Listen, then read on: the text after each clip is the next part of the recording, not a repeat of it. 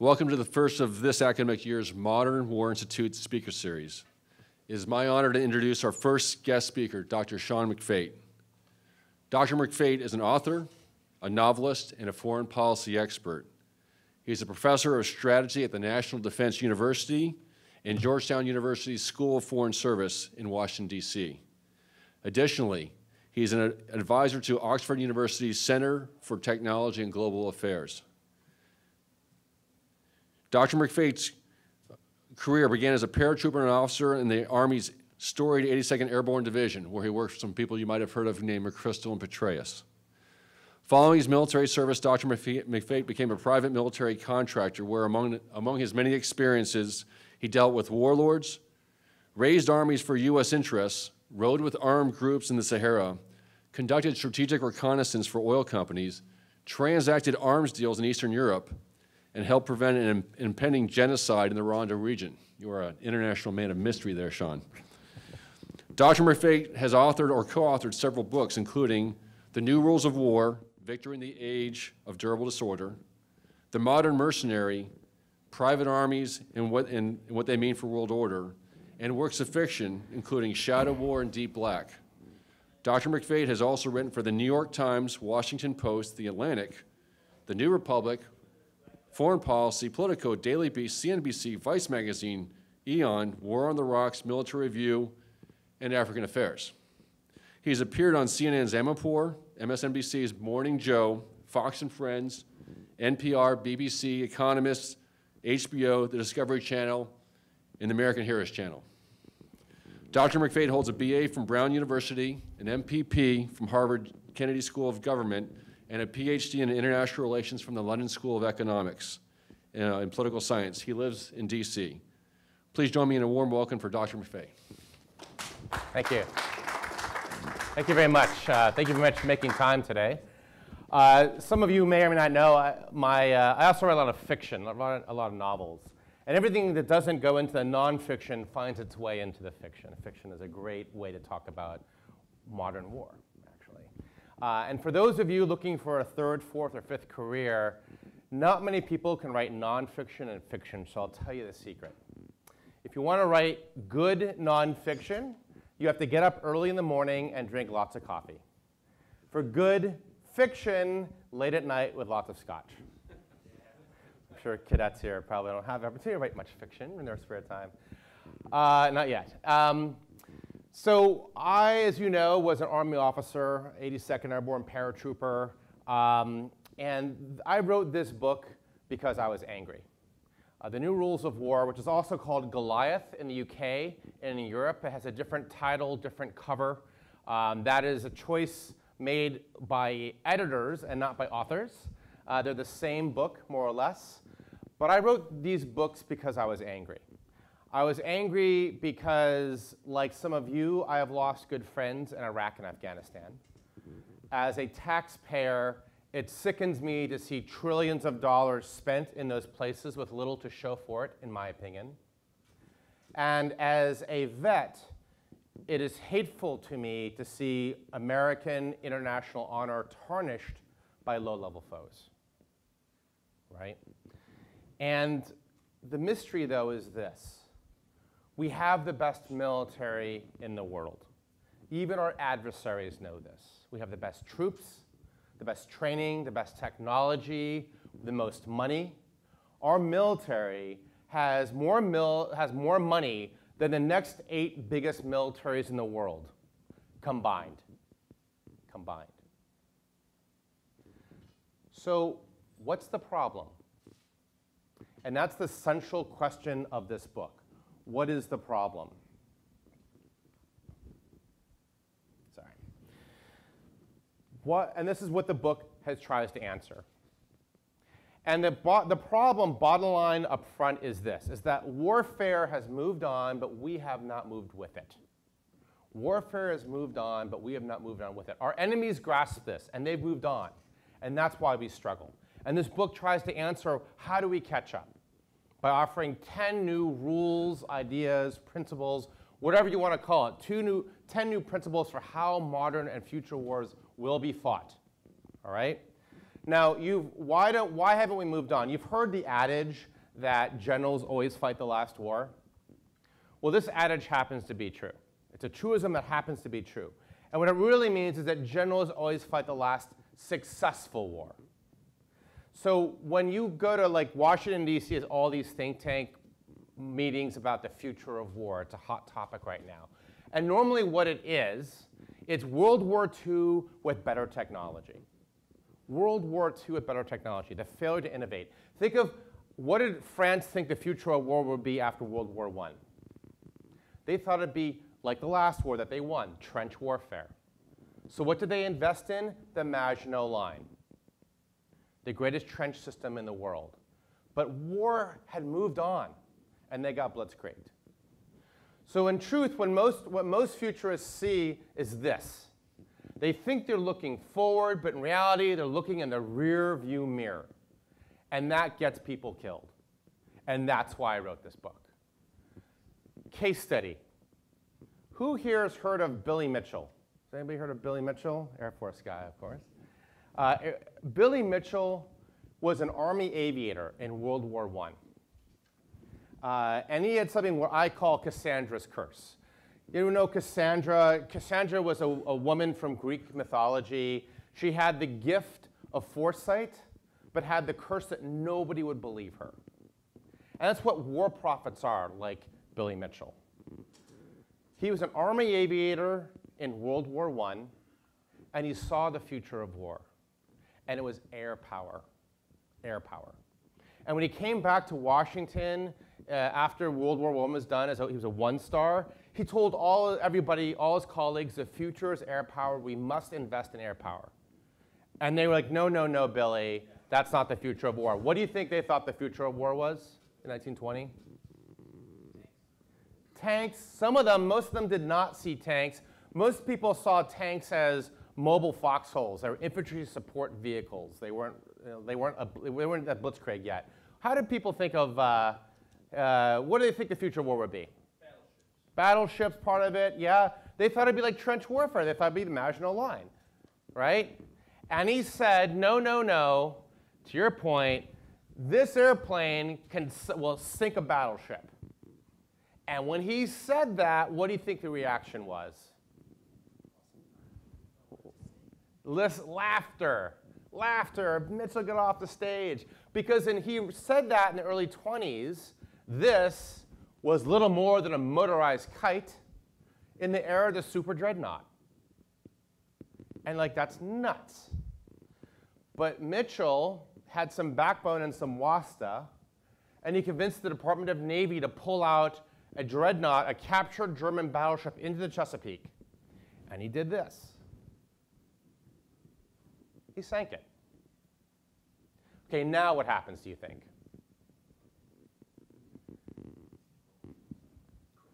No spoilers over here. No spoilers. What happens, do you think? Is this proof of concept? Let's think about this, Mitchell. No, this became a huge controversy that spilled out into the national papers in a pre-Twitter age, if you can imagine that. And basically, there's this huge debate. Some saying, Mitchell, that proves nothing. That's not wartime conditions. That's an unarmed, unmanned, anchored ship in the Chesapeake Bay. So what that you sank it? That's not wartime. And he's like, no, that's not the point. The point is an airplane sank a battleship. That's the point. Let's start from there. And this grew to be bigger and bigger. And General Pershing, who was then the chief of staff, perhaps to save Mitchell's career, said, hey, Billy, come over here. I think you need to leave town for just a little bit until this settles down. So in DOD fashion, he sent Mitchell on a one-year cruise of the Pacific to get him out of town. Get him out of town. Now, when Mitchell comes back, he comes back with a report this thick. Now, of course, the debate has died down. He's out of town. Comes back with a report this thick. In this report about the Pacific, he says this. At 7:30 on a Sunday morning at 7:30, the Japanese will launch a sneak attack against Pearl Harbor using airplanes. Airplanes. He said this in 1924. Now what happens? What happens now? What's Cassandra's curse? Not only that, not only does we listen to him, it goes beyond that. He gets court-martialed at Fort McNair in Washington, D.C. And this isn't some regular court-martial. This is like a Kim Kardashian court-martial. It's a crazy court-martial in the press, all over the place, all sorts of problems and shenanigans. He is defrocked. He says, screw it, I'm out of the military. And he spends the last few years of his life going across the nation to anybody who would listen to him about the future of war. The future of war is aviation. The future of war is aviation. People would show up to listen to the old kook. They didn't take him very seriously. And he died a bitter man in the 1930s. And then we know how this ends, right? We know how this ends. And the US military said they were caught completely by surprise, even though one of their own called it 15 years prior, right? Now, this is Cassandra's curse. Victorious nations are reluctant to change the way they fight. Sometimes it's easier to court-martial new ideas and listen to them. And the military, in its way, made up to Mitchell and named a bomber after him, the B-25 bomber, the only American bomber named after a person in World War II. Not exactly an apology, but something close to it. So the book, The New Rules of War, asks this question. You know, are we facing a Billy Mitchell moment today? Are we facing a Billy Mitchell moment today? Because even an undefeated military can lose. The French built a Maginot Line to see it useless as war moved forward, and they did not. Are we building a Maginot Lines today, strategically? Now, if I was to ask you, what are our biggest threats today? We could spend all afternoon on this question, right? We'd have the normal panoply of bad actors, you know, China, Russia, Iran, some ISIS future. We also have narcos. We have failed states like Venezuela. We have climate change, you name it, right? All sorts of things. Now, as bad as these all are, in this book, I argue that they are not the worst. There's an even bigger threat out there that they either exploit or they get an unwitting bump from. And this is a systemic threat, something I called durable disorder. What is durable disorder?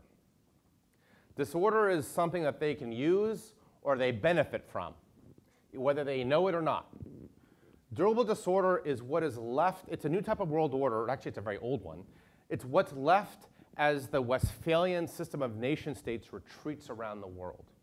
It's what's left in the wake. Think of like Syria or Somalia or Africa or Iraq. As state sort of power leaves, it's what fills in the vacuum. Now, this is not, so the world's going away from sort of a nation state thing. We've known this for 25 years. Nation states are retreating everywhere. It's what's left in the wake. Now, it's not anarchy. It is not, you know, the sky is falling, invest in more sky. It's not the Dark Ages and the Knights of Ni. What it is it's sort of persistent conflict. Conflicts that don't end. Conflicts that don't resolve. Where you have overlapping authorities that may not be state-like, right? But there is governance in places like Somalia. It just doesn't fly a flag. It can contain problems but not solve them. Key difference, it can contain problems but not solve them. It is a systemic threat, disorder, and it is not new. The important thing is it's not new. This is the type of world order that, say, Machiavelli was writing about. If you think about the Prince, and we was talking about, and the Italian Wars, the era of the Middle Ages, or even antiquity, the idea that the world that we learned about in 6th grade, that nation states rule the world and only national armies fight legitimately, that is ahistorical. That's not what military history teaches us if you look at it. States, modern European Westphalian states are only about 300 to 400 years old. National armies are only about that old as well. In fact, nobody had national armies. They fought with mercenaries for the most part. There's some exceptions, but mostly private, mercenaries are the second oldest profession. And that changes, when you privatize war, it changes warfare in profound ways, in ways that we've forgotten. That world is now returning to us, as well as everything else. So here's some signs of durable disorder today. Half of all peace deals fail in 5 years. Think about that with Afghanistan, okay? The majority of states in the world are fragile or failed by any measure. When we talk about states, people always think about the top 30, not the bottom 160, many of which are just states in name only or just regimes in states. We're seeing mercenaries return, and not the lone guys with Kalashnikovs in the Congo. We're seeing you can rent special operations forces. You can rent Mi-24 attack Hind helicopters, as Nigeria did in 2015 to take care of Boko Haram secretly, and they did. The military of Nigeria could not deal with Boko Haram for 6 years, and they're not a small military. They hired mercenaries to search and destroy, and they did in weeks. We're seeing this type of world come back. We're going back to the status quo ante of a pre-Westphalian era. So moving forward here, those who understand how the world order is changing it can exploit it. Russia, China, others, Iran. Those who do not will be exploited. This is one of the puzzle pieces for why the US struggles, in my opinion, strategically. US foreign policy looks like this. It's trying to put back together Humpty Dumpty of a liberal international order. Now, the question is, what is the liberal international order, and did it ever really exist? That's one question. The second is, if it does exist, is it feasible to re-implement it globally? It's another question, right? That's kind of what foreign policy looks like, regardless of who is sitting in the White House, is reestablish international order. Whereas you have, some would say revisionist powers saying, we don't want that. We're going to do it in a different way, whether it's Al-Qaeda or China or Russia or whomever, So we struggle because we have, in my opinion, we need a grand strategy for durable disorder, not a grand strategy to repeat a world that we would like to go back to. So a new kind of world order, a new kind of world environment begets a new type of warfare. And that's what this book explains. What does this new type of warfare look like? How do you fight and win in this new global environment that's changed war? What works in war, what does not work in war? And the new rules of war explain this. Now, this is a national defense strategy that came out last year, right? In it, it says disorder is a threat. And I know many of the authors behind this document, and they're sophisticated, they're savvy. And they said that we are shifting now to an era of great power competition. Now, when they wrote that, that's not how it's being read is different than how it was written. You've heard this like intent versus impact when you communicate, right? The way this is being read widely around Washington, D.C. right now is great power competition is coming back. That means, who does it mean? And who else? Means these two guys, right? Means these two guys. And everybody's gearing up for the next fight against this. I like to say that budgets are moral documents because they do not lie, right? If you look at the Department of Defense's POM, it's almost entirely conventional war weapons. Conventional war weapons. Our Maginot Line. Why does everybody assume a fight with them will be conventional? As most everybody assumes in Washington, D.C. It's like the French thinking that the next fight with the Germans will be static line, defensive attrition-based warfare on the, where the Maginot Line is. The first rule of war and the new rules of war is that it won't be this. The future will not be conventional war. It's not going to be World War II with better technology. It's not going to be Tom Clancy, Red Storm Rising, all right? So conventional war is dead. It's very controversial. We'll talk about this in Q&A. Now, in future conflicts, there might be a moment of the conflict where there's high intensity conflict, conventional war type conflict, but it's not going to be the predominant character of future war. It will not be. It'll be an element of it, but not exclusivity the way it was in World War II and World War I. And this is not me coming up with this. There's nothing more unconventional today than a conventional war. Here is social science data. It looks at wars since 1945 to 2015. The blue line represents sort of traditional conventional war, interstate conventional war. The red line is everything else. Nobody fights conventionally anymore these days. And this is conservative. There's conflicts on here like the Rwanda genocide. Was that war or not? Our narco conflict south of our border, is that conflict or criminality? Those are big questions, right? It's not even on there, some of these. So no one fights conventionally anymore except for us. But that's exactly what we're investing in. It's a moral document, budgets. You could even ask this question. Are we already at war with Russia and China? And part of their strategy is to keep us to think that we are at peace, because you can exploit that for victory. All right? They think it's to some level they're at war with us. Maybe we should too. So what does war actually look like in this new emerging world order? It's an older world order. We're actually going back to a pre-Westphalian era. What does war look like? It's getting sneakier. War is getting sneakier. That's what war looks like. War is going from Clausewitz to Sun Tzu, from strength to cunning. Here's some examples. The Crimea. In the old rules of war, when the Soviets wanted to bring a local state under its heel, what would it do?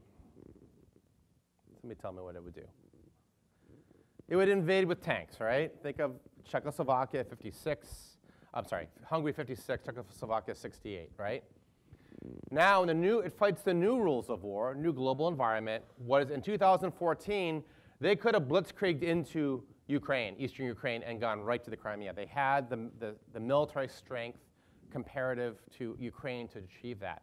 But that's not what they did. What did they do? What did they do? Like they used, they did things like used fake proxies like the Donbass battalions, little green men, Spetsnaz special forces, mercenaries like the Wagner group, a lot of active measures and propaganda. They used military means that gave them deception. They used covert means, right? They built the fog of war and exploited it for victory. So by the time policymakers were still scratching their heads back in the West and DC, Crimea was already a fait accompli. All right? How did they do it? Well, first of all, we live in a global information age. And in a global information age, plausible deniability is more powerful than firepower. All right? We're investing in firepower. They're investing in plausible deniability, which is exactly what special forces does, mercenaries do, little green men do, proxy militia do, and active measures do. That's how they won. It wasn't about steel on target. It was about strategic deception. That's how they did it. Or how about this, the South China Sea? Old rules of war throw carrier groups into the South China Sea that will act as a deterrent against China. Is that working? It's not working. It is not working. And yet we still keep on doing it. It's the very definition of insanity. How are they winning? How is China winning the South China Sea without any carriers at all? They are. How are they doing it? Well, why are the islands important? Presence, sure. Territorial waters, deterrence, all these things, right? So what they're doing is they're doing strategic aikido on us. You know aikido, it's a Japanese martial art where you use the enemy's weight against them. So we have a strategic paradigm, our conventional war paradigm, that thinks of war like pregnancy. You either are or you're not, right? You are or you're not. Or think of it like a light switch. It's either on or off, on or off. And what they do is they get right, this is a false dichotomy, of course. They get right in between our headspace of war and peace, and they exploit that for victory. As any admiral will tell you, the US could take care of South China Sea in one afternoon. One afternoon. Just flip that light switch, we'll take care of it in one afternoon. Well, what China does deliberately, it goes right up to the brink of war, right up to where we'd flip that light switch, and then it stops. It stops. But guess what? It captures or keeps everything it creates. It captures it all. And this gradual incrementalism, done enough times, will yield them the South China Sea, one island, and eventually one ally at a time. So the way they're winning is not with carrier groups. They're messing with our strategic paradigm. They're doing a keto on our own strategic paradigm, because as one of the rules, the new rules of war, it's not war or peace, it's war and peace. And we've just forgotten this. We used to fight this way. Or how about this? Mercenaries are coming back. They give you great plausible deniability. Here's a picture. We have mercenaries everywhere. Not we. The world's seeing a huge explosion of mercenaries in Ukraine, Syria, Iraq, Yemen, Nigeria, Venezuela, all over the Congo, parts of Libya. Mercenaries are everywhere. They're coming back. And they're not just lone dudes. These are organized, fairly professional, some of them fairly adept warriors. Some are not. But the issue here, these are ex-SEALs and ex-Green Berets fighting in Yemen as a death hit squad for a Middle Eastern monarchy. Okay? UAE hires a lot of them. Mercenaries are changing warfare, because when you privatize war, it changes warfare, where military strategy meets market strategy in ways that our 4-stars are not prepared for. There are market strategies for war, market strategies that like Machiavelli would have known, like buying up all the enemy's mercenaries, bribing them, or buying mercenaries in a region to allow your enemy can't buy their own mercenaries to defend themselves. There are market strategies for war that CEOs might know about, but generals do not. War is going backwards to this, to the second oldest profession, mercenaries. So in the future, victory goes to the cunning and the strong, and not just the strong. We are investing in strength. We need to invest in more cunning and military deception. So the global environment is changing. It is changing warfare, yet our systems do not adapt to this, do not innovate to it. What we buy, how we train, et cetera, is not adapting to modern and future war. And that is why we struggle. That is why we wonder why things are not going our way sometimes, as it should. I call this strategic atrophy. Our tactical and operational intelligence is the highest in the world. Any country that would deign to confront us at the tactical or operational level will be annihilated. But at the strategic level, we're wanting. I'm not talking about flag officers. I'm talking about the entire US national security establishment, right? That is what's lacking, strategic atrophy. So here's an example. Here's war as we imagine it. This is things that we're investing in. This is something called, it's a mechanical horse. I call it a robotic ass. Basically, it's meant to take soldier luggage around the battlefield. And for $45 million and 10 years for this prototype, still a prototype after a decade, it only has 3 problems. It's pretty cool, but it only has 3 problems. One is that it can't go everywhere a soldier can go. Second is that if it breaks down in Iran, good luck getting apart. And third, it sounds like a lawnmower. Imagine that, being on patrol with a John Deere behind you, right? The truth is that a real ass or mule would be cheaper and better. But we fetishize technology, and it gets in the way of strategic innovation. Rule number 2 of the 10 new rules of war is that technology will not save us. Will not save us. We want technical solutions to war. War, at the end of the day, is armed politics. There's no technical solution to armed politics. And it's not just this thing, it's everything. So this company is also making what I call like a T5. It's like a Terminator. I don't know what its purpose is. I guess it lands into North Korea. The Rampart goes down, and like hundreds of these guys flow out. Or the Ford-class carrier, a new aircraft carrier. We already have the best aircraft carriers in the world. We're getting another 1 or 2. They cost $13 billion a copy. $13 billion. That's before you add soldiers, sailors, and aircraft to it, right? $13 billion. Does anybody know what SOCOM's budget is? $10 billion. SOCOM's budget is $10 billion. That's one ship, right? Frankly, also right now at least does not fly airplanes. Airplanes cannot launch off of it. It's just a big helicopter pad in the Pacific, I think. Or my favorite, or least favorite, is the F-35. Now the F-35, apologies to our Air Force comrades, it's an airplane. First of all, when was the last time there was a strategic dogfight? Let me know. Korean War, probably. You could argue maybe Vietnam, but Korean War, generally people will say. So one question is, do we need more fighter jets? Especially when we already have the F-15 and F-16, the best in the world, right? So this fighter jet is going to cost US taxpayers and allies, I'm going to take a guess how much the program costs. $1 trillion, 10 billion, others? 45 what? 25 million, all right. No, you're going to be English major. Oh, million, okay. This costs $1.5 trillion.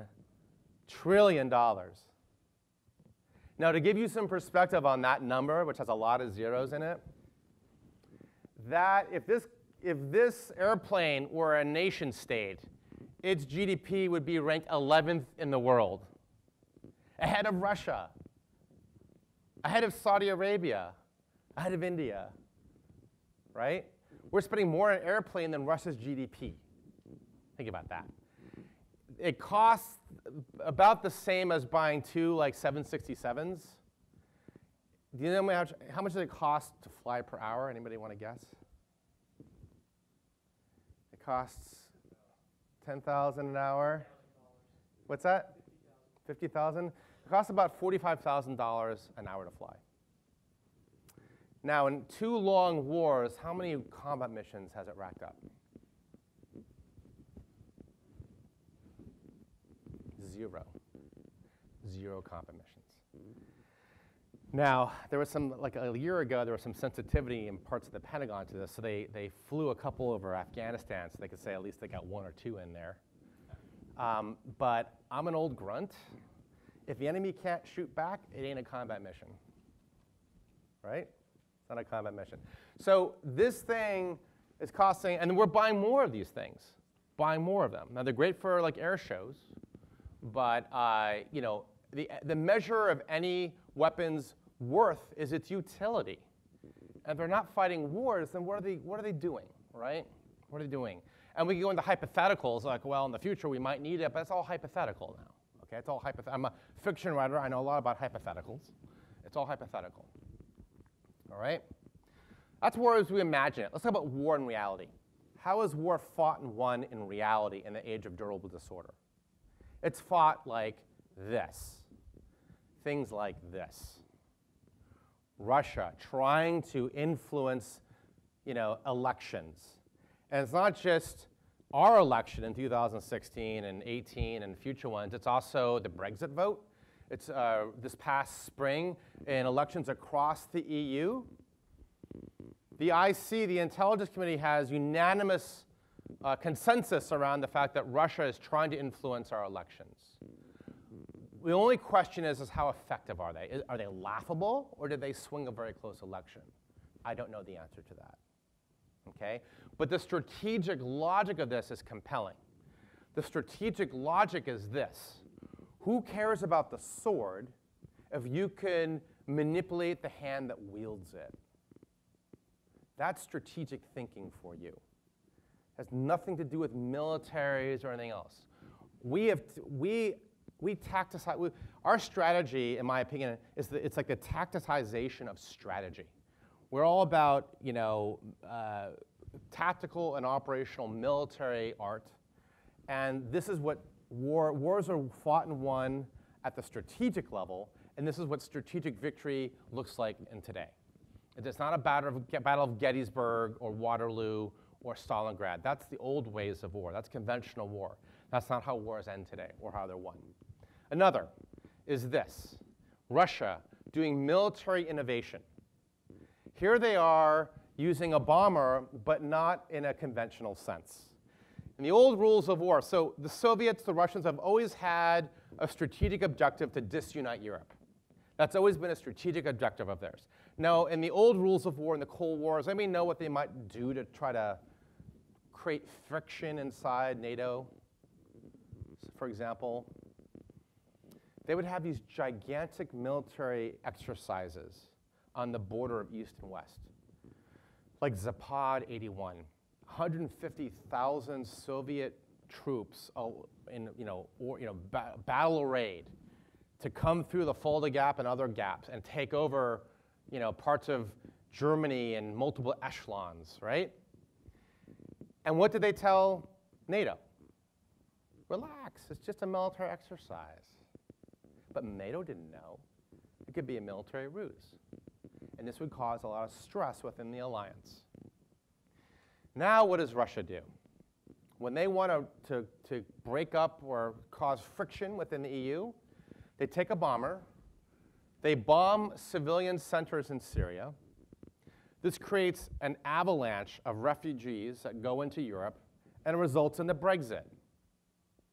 It results in the rise of right-wing national parties that want to break away from the EU across the European, all the countries there.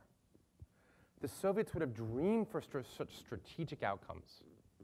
So the Russians, in the new rules of war, weaponized refugees. They weaponized refugees, right? Can an F-35 fix that problem? No, it cannot. Well, it can shoot down the plane, I guess, so maybe you had me there. All right. Another example. When was the last time anybody here saw a movie with China as the villain? Anybody? Don't say Red Dawn 2. It's a classic movie. How could they destroy a classic movie? So the reason, it seems like an obvious villain, right? The reason is that China has legally bought most of Hollywood. They greenlight movies. And they're building their own Hollywood in China, which they hope to eclipse our Hollywood someday. So in an era where strategic influence decides winners and losers, they have just bought one of the biggest megaphones for strategic narrative in the world. And you cannot make a bad movie about China. So right here, war is becoming epistemological. In the old rules of war, battlefield victory determined winners and losers, like Napoleon, right? In the new rules of war, changing minds, to telling truth from lies, that determines victory, not battlefield victory. And we have challenges ahead of us if that's the changing character of war. So what does victory look like in this new type of warfare, in durable disorder? Well, it doesn't look like this. This is how conventional wars end. This is how Westphalian wars end. They have a peace treaty. Remember, you're war and peace. It's war or peace. You stop the war, you have a peace treaty, everybody goes back to civilian until somebody breaks the treaty. There's going to be no USS Missouri moments with the Taliban, in my opinion. It's going to look more like Vietnam, the Treaty of Paris. Okay? It's not this. This is not how wars end in this new era of warfare. Victory will be an infinite game. It's going to be like a business cycle. You have some up quarters, you have some down quarters. But you're not going to have a quarter that decimates and annihilates the enemy once and for all. Right? Now, some might say, well, no, I don't believe that, or how could we possibly fight that way? But the truth is, we used to fight this way. We've just forgotten how. It was the Cold War. Was there war or peace in the Cold War? Was it even a war? Or was it, or is it a metaphor? Well, if you talk to people who lived through it, they say it was a real war. And was there battlefield victory for this war? No, there wasn't, right? We've done all these things before, and we can do them again. We were very good at this. Just in the last 25 years, we've forgotten how. So the good news is we can still win. We've got to change our strategic aperture and the way we think about war and how we fight it. And to this end, I wrote this book. And it's a book to be read. It's a very accessible book. It reads like a magazine. It goes down easy like a novel. But it has real rigorous ideas behind it. And I offer 10 new rules, principles, ideas, I don't care what you call them, for war, about how to win modern war. Rules 1 through 4 are things we have to stop doing. Rules 5 through 10 are things we have to start doing. The conventional warrior's head will explode upon reading these rules. That is part of how China and Russia are winning, right? Now, some of these will be very controversial, especially rule number 4. And it's hearts and minds do not matter, and I'll wait for somebody to ask that question. But on this note, I would like to turn it over to questions, and we're going to have a robust discussion about the new rules of war. Thank you very much. Thanks.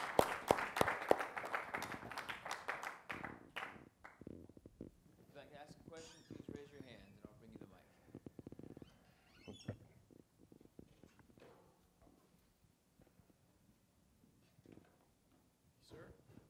mic. Sir, Cadet Advantage Company B3. What role do you think lobbyists have played in sort of keeping America in like this regress state and not keeping up?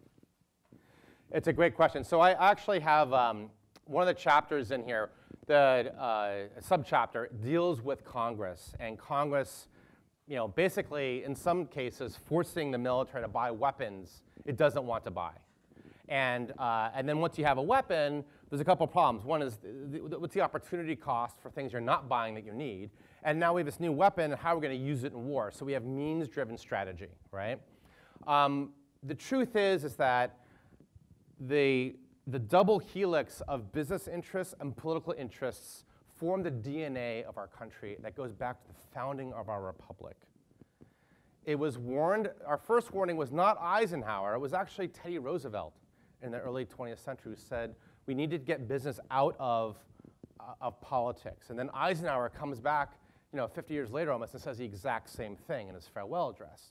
And what's deeply ironic to me, the guy who told us about the military-industrial complex, is that if you look at our war college system, the war college that's dedicated to logistics and procurement, does anybody know what it's called? The Eisenhower School in Washington, D.C. Exactly. He'd be rolling in his grave at RPM.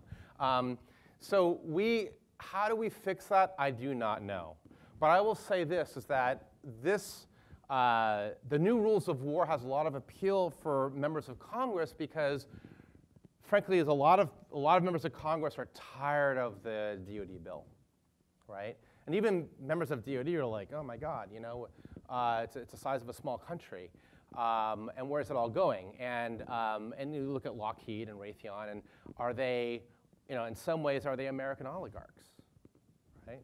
I think, a robust discussion about what is the true civil-military relationship in our country. It's not just between the CGSC and the president. You have to figure in lobbyists and Congress and business and everybody else as well. So I think I address this in the book, but I don't have a Harry Potter wand to fix.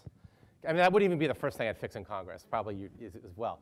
But in this, could we, I just don't know if we could even get, I don't think we could pass like a Goldwater-Nichols type legislation in our current Congress. So it's a point of pessimism, but it shouldn't be a point of giving up. Next question, please. Sir Major Lovering, Department of History. Why don't hearts and minds matter? Good question. I'm glad you asked this question. So in this, rules 1 through 4, rule number 4, and the sort of the set of things to stop doing. In the chapter, I explain this, but in one bullet, you can't. So what this means is that you just heard me talk about like China and Hollywood. Wars becoming epistemological. So at the strategic level, hearts and minds are supreme. Winning influence is supreme. And it is an interesting question that how does a country that invented Hollywood and Madison Avenue get continually outfoxed with strategic communication? And there's some reasons for that, or structural, historic, identity, and so forth. What rule number 4 is about, it's a critique of US counterinsurgency practice in Iraq and Afghanistan. And in my opinion, and don't agree with this, but it was doomed from the beginning because it was badly conceived. So in counterinsurgency or COIN, the way the US practiced, it was largely lifted from a guy called David Galula. Has anybody heard of him? He's a French-Tunisian officer in the middle of the 20th century who was trying to think about how do we defeat Mao? Because Mao was fighting, Mao was sort of warfare, which is not exactly original. Looks a lot like this in some ways. And he came, and the more conventional an army got against Mao, the more they lost. And so he came up with a strategy of how to defeat Mao.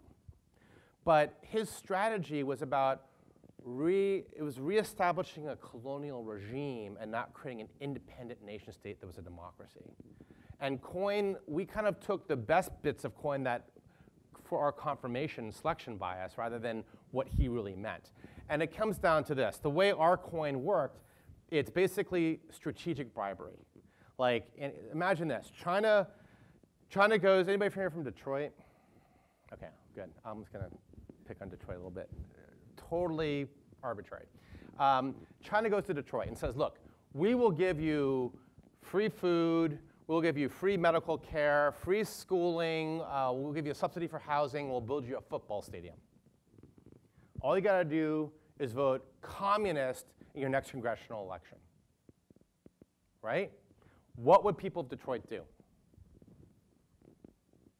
They'd say, I'll take all your stuff, but we ain't going commie. Which is exactly what happened in Iraq and Afghanistan. Populations are not bribable. And that's what COIN theory, that's the strategic logic of COIN theory, is you can bribe populations. If you give them enough services, they will give you their allegiance. That's not how it works. We have lots of literature on this going back to the Vietnam War that was ignored in 2007 and 2008 due to confirmation and selection bias. Okay? And because we engaged in ethnic mirroring. Basically, we thought, like, everybody has a democratic DNA, and if we just give them an option to live like us, they will choose it. But that's not how people work. Some people don't want to live like Americans. And you could say, well, it's false consciousness, but that's a very Marxist approach, actually. We start going down Marxist approaches. So our COIN theory was strategically flawed in some gargantuan ways.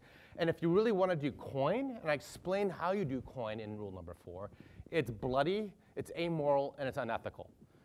There are 3 ways you do COIN, a combination. One is that it requires a lot of blood. You just go and you massacre people. Think of the Romans against the Judeans in 68 AD, okay? Human rights violations galore. The second thing you do is you do an import model. You import your own people into their homeland so that they become a minority in their own homeland. Think of like China, what's doing to Tibet. And the third is you do export. So this is where you take their people out of their homeland and you spread it across other places. You relocate them, which is what Stalin did to Chechens in World War II with Operation Lentil, right? To do it really well, you do all 3 at once, which is how the US settled the West in the 19th century. From using the US Army to settle West, using the Trail of Tears to relocate and to create, railways to get immigrants into the hinterlands. That's what COIN requires. It doesn't look like the unicorn rainbow version as was briefed in Capitol Hill. I know that's what was not going on in Iraq, but the way it was briefed in Capitol Hill was like, oh, it's just we're gonna give them choices, they'll choose us, it'll be happy ever after. So rule number 4 is at the tactical level, COIN as we practiced it, it does not work. But in the new rules of war, winning hearts and minds is supreme. Yes, sir. Hi, Edward Sobiesk from the Army Cyber Institute. First of all, I just want to affirm how much I love the book and Thank you. have been recommending it for months. So nice of you to come up here. Thank you. Thank you. Great talk. You talked a little bit about all the things America does wrong, and Yeah. you cited some things that Russia and China have done right. Yeah. My question is, could you share with us anything that you see China and Russia doing wrong? Yeah. Good question. Based on rules. Okay, so I've talked about critiquing the American way of war so that we might improve it.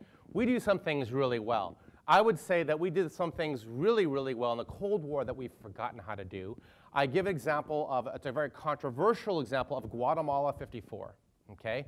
Now, is anybody familiar with Guatemala in 1954? Basically, it's a very controversial case study about the reasons about how basically the CIA organized, a regime change in Guatemala using sort of these types of rules, all right?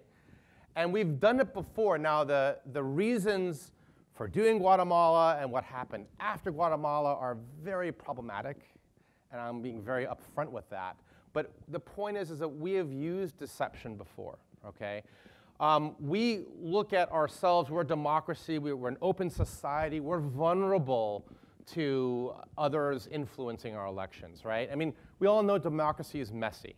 And if we're having, right now, many would say we're in the middle of a culture war in our country.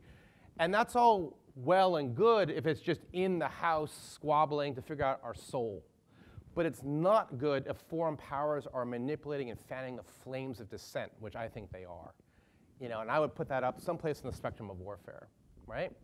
Now, is it technically war? That's a different discussion. So we think like, oh, just in this new era, we are at a disadvantage because we have elections, and we know that if war is getting sneakier from things like the Church Commission from 1975, 76, some of you will read about this.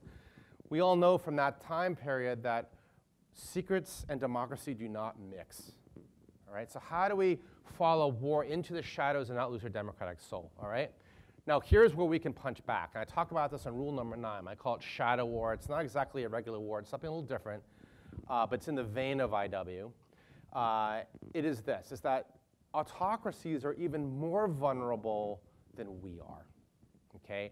Autocracies centralize power amongst an elite who make all sorts of decisions.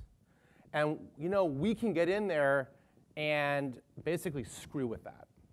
Okay, that's not the technical academic term. That's the 11 Bravo term. But you know what I'm saying, right? Like, we can get in there if we could, and we've done this before in the Cold War, if we could manufacture the perception of dissent within an oligarch or an autocrat's inner lieutenant ranks, and he wipes out half of them for us, good for us, right? If you want to take China out of the South China Sea, you don't throw in carrier groups. You support the Uyghurs. Get them interested in their own regime security, and they will withdraw from the South China Sea by themselves. Same with Syria and Russia.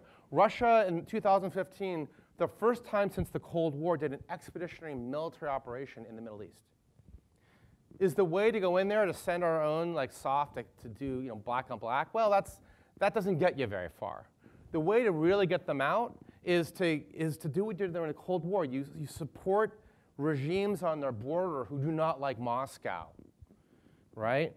Moscow is deathly afraid of color revolutions. Why don't we engineer a few? Some would say we're already doing it. I'd say we'd do it better. There's something else we could do. We have the best universities in the country, in the world, right? The elite of China, the sons and daughter of elite in China all want to study at Stanford and other places. Let's deny them that. Go study at the University of Hanoi, right? So they go back to mom and pop and say, would you stop doing this stuff against the Uyghurs in South China Sea? Let them carry the water for us. I am not saying blanket proscription against all Chinese students in America. I'm talking about smart sanctions, smart visa things. If you're the son or daughter of one of the elite in China who is in charge of foreign policy, they can bring in the message for you. There's many things that we can do, but they're not conventional war things. And we should be, and dealing with strategic influence is a different question, because we have things like the Smith-Mundt Act and things that prohibit us from doing strategic communication. These laws and other structures were written in a pre-internet age. We need to update them. Next question. Yes, sir.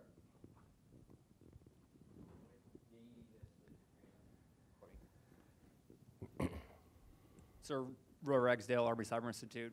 Yeah. So state of durable disorder sounds somewhat pessimistic. There's kind of another vein of thinking from folks at like the Gapminder Institute and Hans Rosling in his book Factfulness. Yeah. And you kind of point to statistics like income and medical and education and say, by and large, the world's way better than you think it is and improving a lot across a lot of dimensions. Kind of how would you square those two? Well, first of all, it's not meant to be pessimistic. Durable disorder is meant to be an observation without judgment. We know for a while now that nation states have been in retreat for the last 25 years. That's not controversial to say that, all right? The question is what's left in their wake is a big question. We are taught that nation states are timeless and universal, but that's actually not true. They're only a few hundred years old. Most places in the world are durable disorder. I lived and worked in Africa for several years. Those maps, our grid lines, are mostly imagination. The state boundaries of most states in Africa were settled by European colonialists in the 1880s that do not reflect polities on the ground. Same with the Middle East. The boundaries of states in the Middle East, they don't reflect actual polities. That was mostly derived between Sykes and Picot in 1916, right? And one of the first things that ISIS did in 2014 was ceremonially bulldoze down the border between Iraq and Syria, saying this was an import, from Europe, made by non-Arabs. And so and some have even argued that those borders help foster conflict in those regions. So I don't think it's necessarily pessimistic to say that the world has tried on the cloak of European colonial boundaries and finds it wanting, right? Some would say life is good, but I would really test the rigor of that analysis, because when I lived in parts of the Congo or Western Europe, I'll tell you, their Bureau of Labor and Statistics ain't too good. So where are they drawing this data from? Mostly, first world countries, right? So I just don't know, how do you what's the average income of somebody in Somalia or the Central African Republic or Syria these days? Well, I don't know. They don't know either. And I'd push back on their data sets, saying, show me how you got with those ones and zeros. How do you, so Steve Pinker also, the Better Angels of Our Nature, a very controversial book, saying, but how do you tell me what, there's a lot of statistical data problems that are baked into data sets that people, so there's a number on it, we have this bias that it's rigorous. I would open up those, I look for cause correlation, I look for selection bias, confirmation bias, things like that. So I don't have, I haven't looked at their specific set, but I'm generally skeptical about this. But this is also not meant to be pessimistic. I'm an observer of war. I see war trending in this direction. I'm trying to be like Billy Mitchell and saying, hey, we should trend with it. That's all. Yeah. Next question.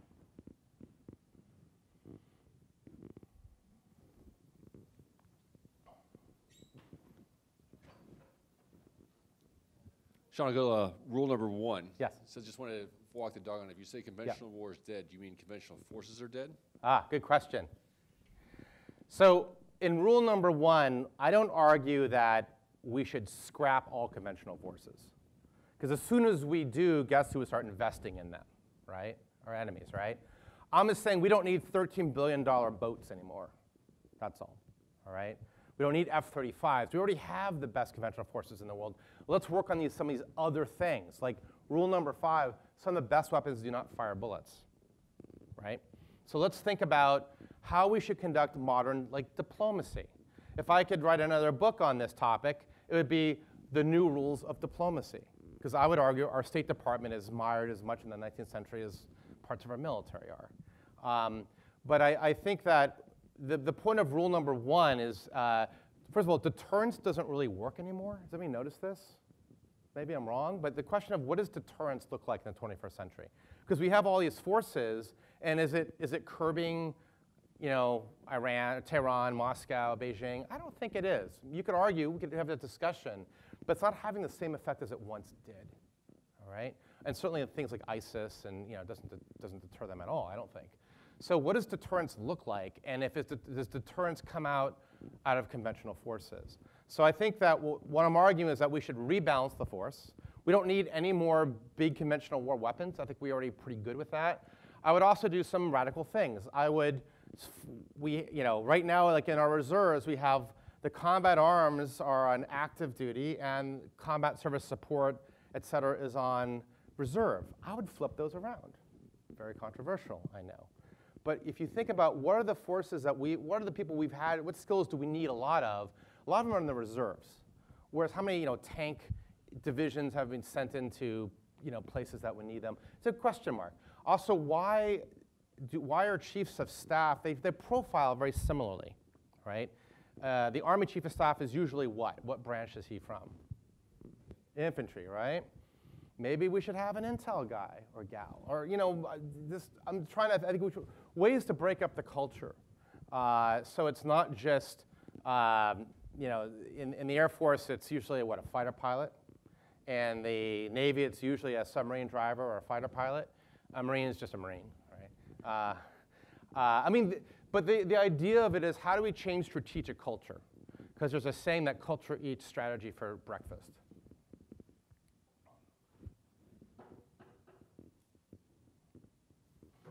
Sir, it seems like the military is kind of poorly suited as an institution to deal with some of these problems. You've talked about budgetary constraints, our history, our inability to fight looking forward. What institutions in America maybe are better suited? Is there something like a Silicon Valley or the other market forces, or something we're not thinking of that can be more maneuverable and address these issues? Well, first of all, my message is not that the military is ill-suited to do this. I think the military is a divided house. Right, it's not a monolithic whole. I think there are elements of the military that want to go and fight, sort of like they want to fight a battle of Midway with Ford-class carriers and F-35s in South China Sea. And there's another parts of the military that don't want to do that. So I think that this is a conversation that's going on inside the military. I've been asked to give this talk a lot within the military. And sometimes people pull me in because I can say things that they don't officially want to say, right? But there's a lot of discussion about these ideas. Getting to your larger point about other institutions, it's very difficult given our political environment right now in Washington, D.C., right? And that might be part of the play of our adversaries who are trying to fuel some of this. We are so focused on, look at any headline any day, right? That we kind of are missing some of the bigger pictures. I think one of the questions that I have, and I've asked this of my colleagues here at the Modern War Institute, is how do you create a great strategist?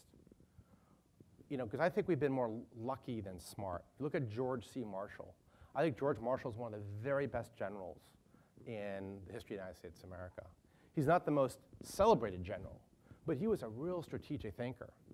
How did we get him? Or Abraham Lincoln, who was actually a great strategic thinker. If you look at his CV, there's nothing in his background that seems obvious that he'd be qualified for that job. But he thought strategically about a war. I don't think we do a good job at creating strategic thinkers. I think the war college system we have is a little bit moribund. I would agree with Mr. Mattis about this. I think civilian institutions are worse. I think top universities, there's some amazing individuals at certain places, and there's some amazing pockets within that world. But right now, when we have a commander-in-chief, what do they learn these things, right? That's a bigger question. So, are there institutions doing this? I don't think that there are, but I think we can learn from other countries. So, for example, has anybody here read China's 3 warfare strategy? Right? So there's, right now, as you all know, in Washington, D.C., there's like real expertise and there's like de jure expertise. De jure expertise means that some talking head, like 3 years ago, they were an ISIS expert. And then 2 years before that, they were a Russia expert. And then 2 years before that, they were an Al-Qaeda expert. Like, they don't really have expertise. And now China's the same way. I have China expertise, but I don't speak Mandarin, stuff like that. So there's a lot of people who talk about China, but they don't even read China's basic strategic document. So the 3 warfare strategy is China's, one of the national security strategy documents. It's open, you can read it, it's online. And here are the 3 warfares, how they plan to kick out us from their region, you know, in the near future, probably like, say, 2049. Warfare 1, information warfare. Think of China buying Hollywood. Think of CCTV. Think of all that. Number 2, lawfare. Lawfare is a way to undermine international rule of law and use countries' rule of law against them to stymie up things. And the 3rd is economic power. One Belt, One Road initiative.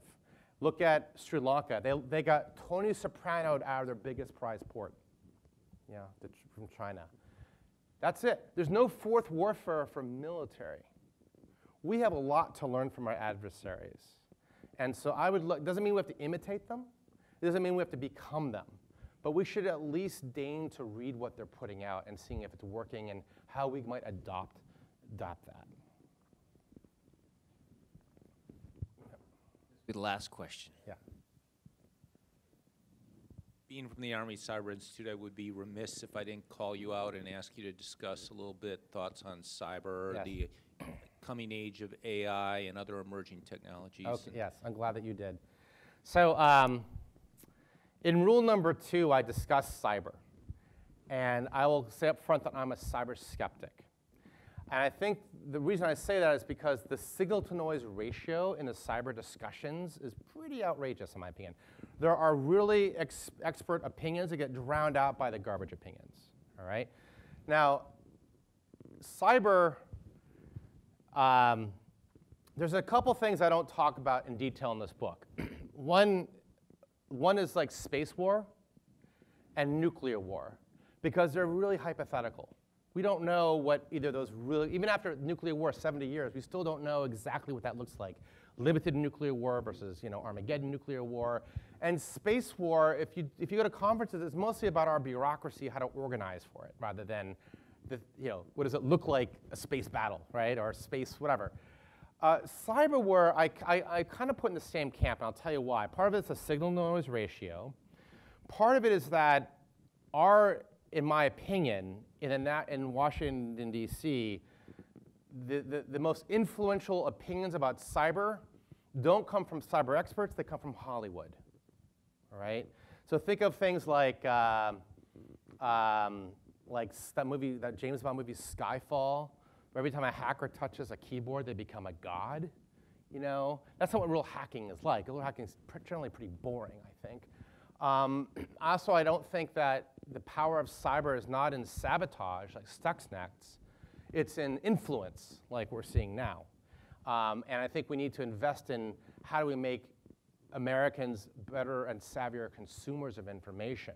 And the solution can't be generational, like better education. The solution has got to be something like, well, in clickbait, the problem with clickbait, you click on something and people, well, what if we all have clothes that say has a label where our clothes are made? What if we did something similar for clickbait? This clickbait's made in Iran. This clickbait's made in North Korea. Technology to help Americans become savvier consumers of information. But cyber writ large, I mean, if you ask cyber experts, and I'm saying this advisedly, because there are cyber experts in this room and up here, is that a lot of cyber experts say, well, what is cyber? And they'll say it's like ones and zeros in space, right? Or is it information, or is it just a channel for information?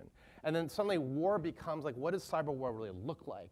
And then the thing that kind of I find to be tiresome is the old trope of, well, a hacker could shut down all the electricity in the eastern seaboard.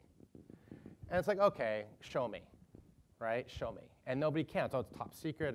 It gets to be, it's like when the CIA in the 70s said, well, our victories are so many, we just can't tell you. It's sort of the boy cries wolf, right? And I think, and I kind of make a little bit of fun of this in the book, that in reality, if you want to look at what causes blackouts, it's not cyber activists, it's squirrels. Squirrels cause more blackouts than cyber activists, but it's, we don't have like rodent warfare. We don't call a new warfare after it. So I want to see cyber focus. And I think that the power of cyber is it's a channel of information that can influence people in ways that matter in the new rules of war. Is it a new domain of war? I think it's a deeper question. I don't know if I agree it should be a fifth domain of war. But that might be the next book, this or rules like 11 through 15 or something like that. So it's a good question. Well, thank you very much. I hope the idea of the book is that it opens up questions. It doesn't necessarily resolve them, but to make us think differently about the future of war so that we don't get caught behind our own Maginot Line. Thank you very much. Thank you. Of West Point, thank you for kicking off the speaker series. Thank you. I'd like to hand over to a highly desired and rarely given modern war pen, and only because you're able to work in a quote from Monty Python into your talk. Thank you, sir. Thank you. Well, thank you much. I appreciate it. Thank you.